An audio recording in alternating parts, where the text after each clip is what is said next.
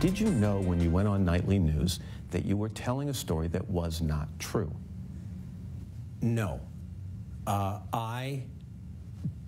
It came from a bad place. It came from a sloppy choice of words. I told stories that were not true over the years. Looking back, it is very clear I never intended to. It got mixed up. It got turned around in my mind.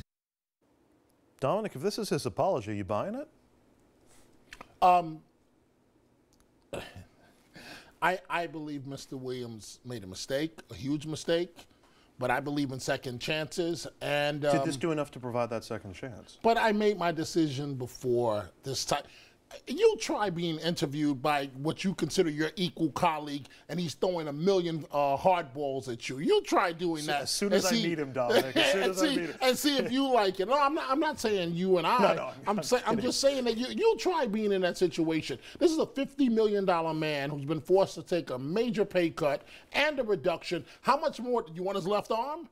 I mean, no, but you got to be able to believe his apology, and it's got to actually move you and make you think that he identified what he did and what he did wrong, as opposed to I'm just doing this and saying these things so that I can get the job back. And Mr. Mayor, we have a tremendous history of forgiving and in some cases not forgiving people who have done public sins in the public arena. Marion Barry, the former mayor of Washington, D.C., reelected to the position.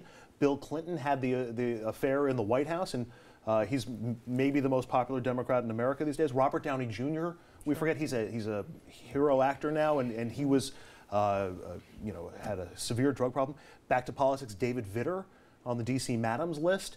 Mark Sanford is now a congressman. And then skipping ahead to some of those who haven't been forgiven, Elliot Spitzer and Anthony Weiner. They went before the public. Some of lives aren't over yet. Some of it, that's true, but some of it depends, on how repentant you are. What's your take on Brian Williams? Well, I think that was a painful clip to watch.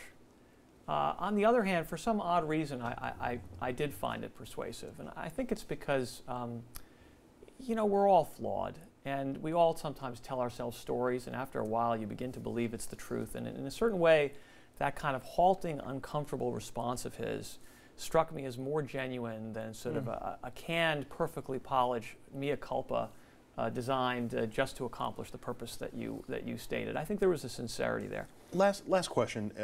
Dom, do you think the Brian Williams thing ends the era of the sort of celebrity anchor where Brian Williams was going on Slow Jam in the News with Jimmy Fallon or going on Letterman or going on Jon Stewart?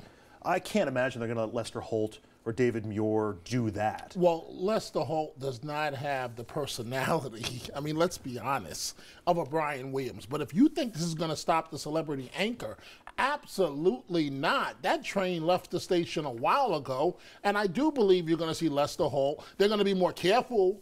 All of us are going to be more careful in terms of those of us that speak in public, what we actually say, looking at Brian Williams, but I don't think it's going to stop anything.